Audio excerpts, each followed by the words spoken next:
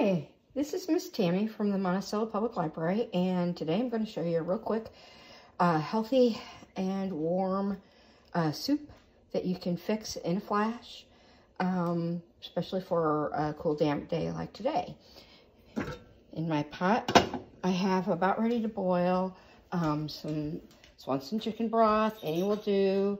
I added some sweet yellow curry powder, a little bit of garlic powder, and a little bit of Lowry's. And I've mixed that up in here. I'll put the lid back on and bring it to a boil. So now my water is boiling, and I am going to add these wontons, or as we call them in our house, Mandu, to the boiling water. They're going to boil for about 5 minutes.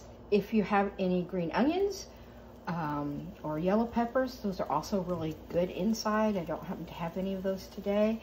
You can get these easy at Kroger. They're really delicious. They come in chicken and pork.